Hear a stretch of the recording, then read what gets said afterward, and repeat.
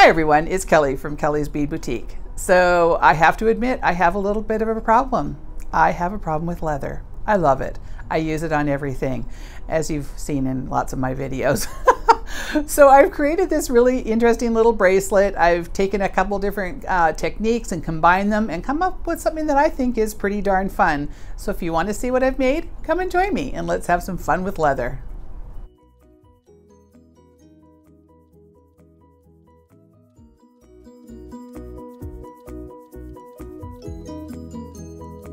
All right, so to make this beautiful leather bracelet, I have 24 inches of 1.5 millimeter leather.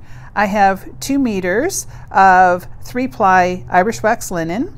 I have a button and a charm, a jump ring, a barrel knot tube, and a bail. And I'll use a little bit of GS Hypo cement. I also have 3 different colors of size 8/0 Miyuki seed. These are a new matte opaque color that just came out, and I just love this color combination together. I'm also going to be using a bead board with a bullnose clip and a little bit of painter's tape.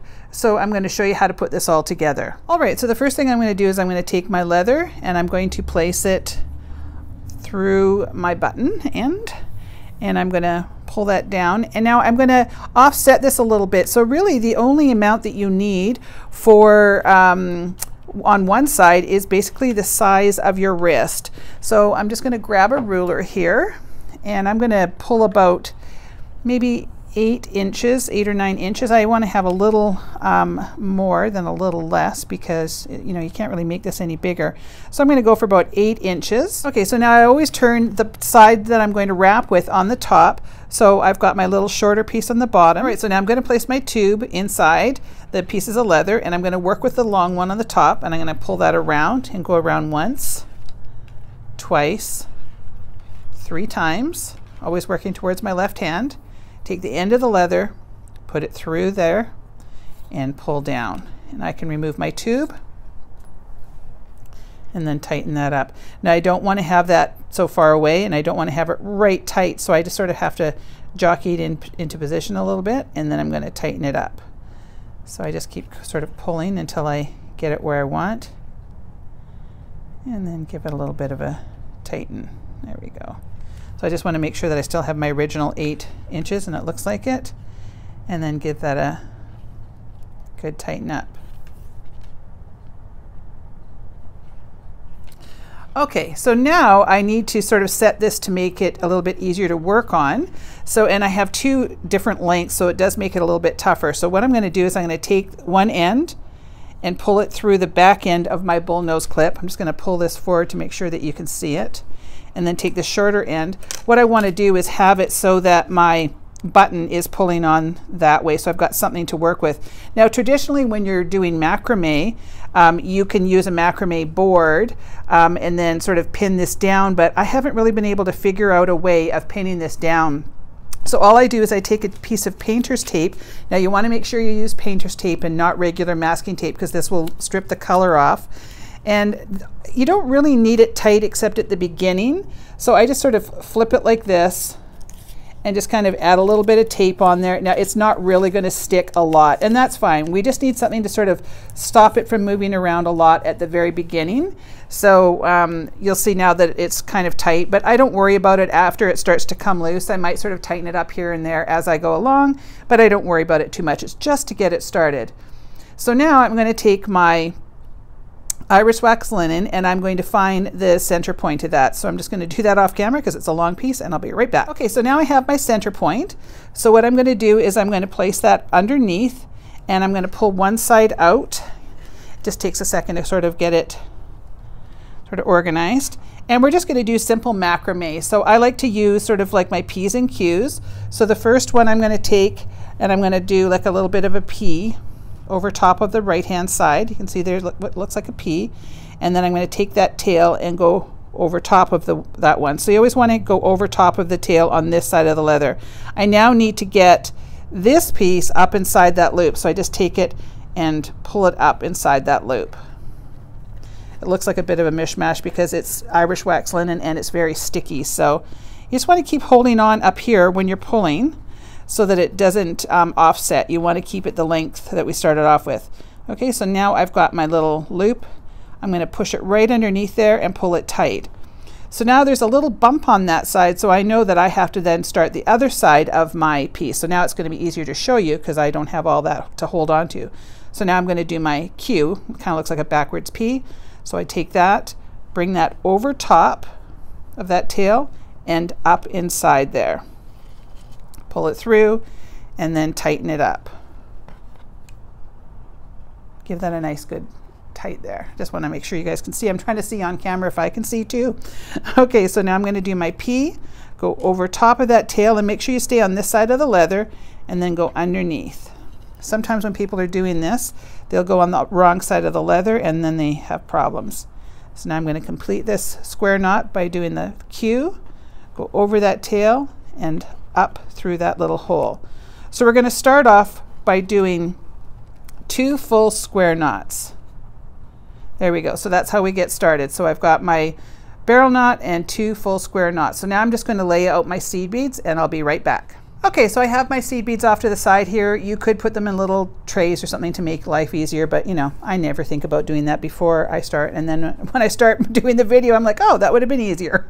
Anyway, so now I'm going to take one of my 8s and I'm going to pop it on one side of my Irish wax linen and bring it all the way down to the end. And you can do these in any directional, you know, way you want. Like you don't have to do the pattern that I'm doing, but I played around with a few different patterns and I think this one looks actually pretty cute. Okay, so I'm going to bring both of these up here and then I'm going to do my first part of my square knot. So you can see I don't take a lot of time to do it. I just sort of do it in my hand. And I want to make sure that these are going kind of straight. And then I'm going to do the other side. So one side has got beads in it and the other side of the square knot does not have beads in it. So I'm not doing an extra in between, just a full square knot in between.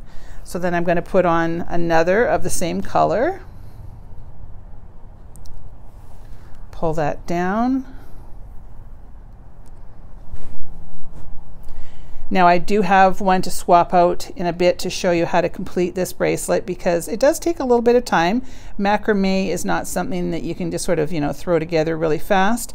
So I made one at home last night because I was experimenting with other colors too, so you'll get to see another color. So, okay, so I'm starting with my P, go over top, pull up through the hole, and then tighten that up, and I just sort of pull these down so that they're straightened. Nice and tight, and then I do my Q. So over top, like that, and then pull up through the hole. Now the reason that I'm using the Irish wax linen is because it has some, I like to use the word gription. I know it's probably not even a word, but it has that sort of grip that we want. I get tons of comments, people asking, can I use this and can I use that for certain things? And I always say, you know what, I don't know, give it a try. You could probably do this with Eslon. It may not have that same kind of taut feel to it. So I never say never, like, you know, try it. If it works for you, then that's great. I just choose the materials I choose because I think they're going to work the best. But that doesn't mean that they're hard and fast and that you can't try something else. If you're a vegan, then find some vegan cord, some sort of a cotton cord. I know some companies are coming out with sort of a vegan leather, and we're trying to source one out right now, but the only thing they've managed to come up with that I like is, see, this one's not cooperating, so I'm just going to pull it down there. There we go.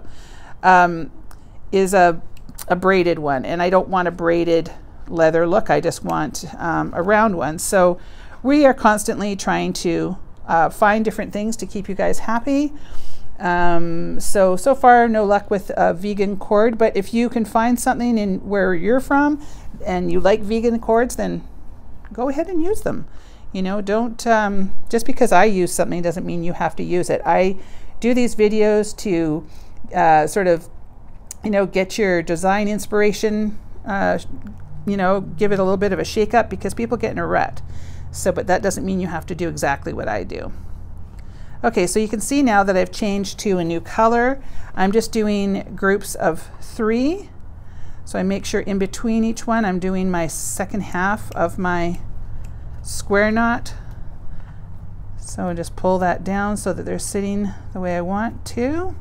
So I'll just do a few more. I'll finish my groups of 3 and then I will swap it out and show you how to finish it, because there's just no need for you to sit here and watch me do this for, you know, an hour or so. I think that's what it took me last night to get mine done, was about an hour. Just enough to watch the end of a movie that I've watched quite a few times. But it was a Liam Neeson movie. I enjoy him. Okay. Just get those kind of tightened up there. So I think you get the concept, how you can see once you get going, you can just kind of easily pull those through with your hands. One of my favorite things to do is to come up with color combos, and I will show you one at the end. And the way that I came up with that color combo was I happened to be watching a design show the other night, and the host was doing the color combination in she wanted like colors of the ocean, so she chose turquoise and coral and sort of a creamy white, and I just loved it. I thought, oh my gosh, that is such a pretty color combination. And instantly, I don't go to decorating, I go to beads, and I came in, grabbed the colors, and threw together this bracelet. I had been thinking about making a bracelet something like this for a while, but wasn't sure what I wanted to do with it. I had the concept in my head, but I didn't really know what I wanted to do with it. And it was that color combination that sparked how I was going to design this bracelet. So it's funny how we come up with our designs. Maybe, you know, I've often been inspired by things that are, you know, like strange things. Like I've looked at fabrics and gone, oh, I love the colors on those fabrics, and pulled out maybe 2 or 3 colors to come up with a combo for design. So use inspiration from wherever you can find it. You never know. One of my, I think I might have told this story before, but one of my favorite color combinations from probably about 15 years ago, because she was still on TV, was from Oprah Winfrey, and it had nothing to do with jewelry. She just happened to walk out in this beautiful dusty rose and brown jumpsuit, and it was just, you know, I didn't even really enjoy the jumpsuit that much. I loved the color combination, and against her skin tone, it looked fabulous. And I went, oh my gosh, that would be the most beautiful color combination to work with. So I literally ran downstairs to my workshop, and I found some dusty rose pearls that I had, and some smoky quartz, because I love smoky quartz. And I put together a piece and fell in love with it. And I designed a whole line that year, because back then I used to have lines when I had my jewelry business. And I did a whole line in dusty rose and smoky quartz, and it was one of my most popular lines, and simply inspired by a color combination that Oprah was wearing. So you never know where it comes from, right? All right, so now I'm on my last one of my groupings of 3, and I think this color combo is super fun. Something a little unusual, and you know, that's the one nice thing about jewelry. I tend to wear very basic tones. You'll see on my videos when I do my intros, I wear a lot of black and black and gray and black. I don't know. I really don't enjoy shopping for clothes. It's not my thing at all. And I always have a sweater on because I run from hot to cold. So, so what I like to do, because I dress so boring, is I like to put pops of color. So you do not, absolutely do not have to match your jewelry to your clothing. That is such an old wives' tale, where you have, oh, well, if I'm wearing black, then I must wear black jewelry. Heck no, that's the time when you pop a really pretty piece like this and make it shine. So have some fun with your jewelry. Make it have a pop of color. A bright pair of earrings and a pretty little bracelet, that's the best way to go. So now you can see that I have finished my first section of my color combination, and now I'm starting on my second one. So I just wanted to show you how I started this. So I'm now going to swap it out and show you how to finish off the bracelet. So I'll explain how I did that. So there you go. So there's our beautiful color combination, and I'm loving how that one looks. So I'll be right back. Okay, so I have the one that I was working on last night, and these are 3 different colors of Picasso. And this is the Picasso sort of seafoam, and then the tan, and then the blue. And that one I think is one of my favorites. I guess I like all of them, but I really love how this looks with just that color combinations of 3 different colors done in 3s. You know, 3s are always pleasing to the eye. So the way that I figured it out was the embellishment that I'm going to add adds just over 1 inch and a bit on there, so I went about 1 inch less than my wrist size. So that's how I figured out how long to go. So when I finish, I've got my last one finished here. So now you can see I only have just a little tiny bit of my leather left there. So I finished on 3. So now I'm going to do, I started off with 2. And now I'm going to end with 2. So I can just do this right in my hand. You don't even need to have it on a board. So I'm just going to finish up my last 2 square knots. So make sure that these ones are nice and snug. It's a simple bracelet, but I think with some of the embellishments it's really cute. So now we've finished with 2, so I'm going to turn it over. And I'm going to tie a couple knots in the back side of it. So this will grip really snug because of the wax in there. So pull that nice and tight. And now my next one, I'm going to do a surgeon's knot. So I just do a regular knot, and then you pull it back through one more time.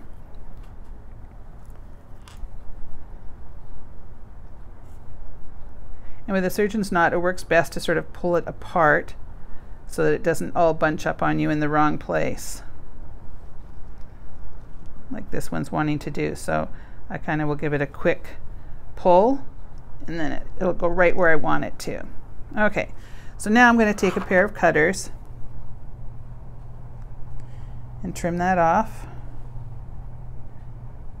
and trim that side off. Now this will have a little, it sort of sticks out, and it's almost a little bumpy. So what I sometimes like to do is take a pair of pliers and just sort of flatten that out a little bit, and it sort of softens that end. Now I will take a little bit of glue and put some glue on there just to hold that knot, but I'm not going to do it on camera because then it makes a big mess on everything, so, and I can't continue the video. So definitely put a little dab of GS Hypo glue right there. Okay, so now we're going to continue with our embellishment. So I am going to turn this over because I want to have the nicer side of the barrel knots facing the other direction. So I'm going to have my long piece on the top, and I'm going to come in between and do 3 wraps working towards my left hand. Go in through the back, pull that out, making sure to always keep control of that knot. Now, one of the ways that you can soften this up a little bit is by taking this knot and placing it right on top of that last little bit there. And by the nicer side, like this has a definite, to me the barrel knots have a front and a back, and this is the nicer side. So I turn it over when I want the 3, you know how I've got 3 here. It definitely looks more like 3 here and sort of 2.5 there. So if you want the 3 to show on top, then just turn it over and you'll get that just like that. Okay, so now I am going to take my bail and place that on there. And now I'm going to do the same again. So I'm going to do an additional barrel knot here. So go around once, twice, 3 times. And I'm going to put that through the end. And then I need to move that right up on the other side of the bail. There we go. Just take my time, jockey it around into position, and then just tighten that up. Okay, so now I need to use my button as a little bit of measuring tool, so I know that I need to have my next knot somewhere around here. So I'm going to do the same thing again. I'm going to take my tube and place it in between the 2 pieces of leather, wrap around once, twice, 3 times, always making sure to go towards my left hand, go in through the back side, And if you purchase these kits, it will come with the tube. So you'll have a tube to be able to make your own piece. Now I want to make it about right here. So what I do is I take my thumb and I place it right where I want it, and it stops the knot from moving someplace that I don't want. So just before I tighten it up, I usually just come back and make sure that my button's going to fit, and that's perfect. So then I can come back in and give it some really good pulls. There we go, get that nice and snug. And I really tug on that because I don't want this knot to come apart. So now I'm going to come in and trim it off. You could put a little embellishment, you could maybe tie these off and do something kind of fun with it, but you don't have very much here, so I just trim it. So I'm just going to trim one there and one there, and then we're just going to add the rest of the embellishments. Okay, so now I just have to add my little charm. So I have a nice heavy jump ring here. So I'm going to place my tools on either side and open up this way. Make sure you never go that way, it'll break the neck. Run that through the end of the charm and through your bail, and then do it up nice and tight. Give it a little jiggle until it's nice and snug. All right, so we want to make sure that we do add some GS Hypo glue on the end of this knot. It's really important because this knot can come out. So I'm just going to put a little blob there. Now it does dry clear so you don't see it. And then I'm going to put a little blob there. And I'm also going to turn this over and go right in there on that end just to make sure that one's not going anywhere. And just let it set up, and it will add that little bit of extra reinforcement that this bracelet needs. Okay, so here you go. Here's our completed pieces. You can see that this just adds a nice little embellishment on there. This is the other color combination that I found by watching that show the other day. Look at how fun that is. I've used the antique gray, which is kind of a beachy gray color, and I've mixed it with the 3 different colors, the turquoise, the coral, and the sort of off-white. I love that one. And then I've got the one that I was just working on, which was the 3 different colors of Picasso, and then the one that I was showing in the beginning of the video, which was the matte opaque, sort of you know, a corally pumpkin kind of color, and the ochre and the navy blue. So these will all be available in kit form. You'll be able to pick out your metal colors and your leather colors and whichever seed bead combinations you want. So I really love this one. I think it's a really cute little stacking bracelet. You could make it into a wrap bracelet if you wanted. If you wanted to go around a couple times, you would just have to double the size of everything. But I think this one would be a really fun little wrap too. So I hope you enjoyed this video. If you did enjoy it, please make sure to give me a thumbs up. Please make sure to subscribe to my channel and press that little bell that's next to the subscribe button, and that will give you a notification of when I go live. And I want to thank everybody for watching. I really do appreciate it. Make sure to leave me a comment and say hi, and we will see you on the next one.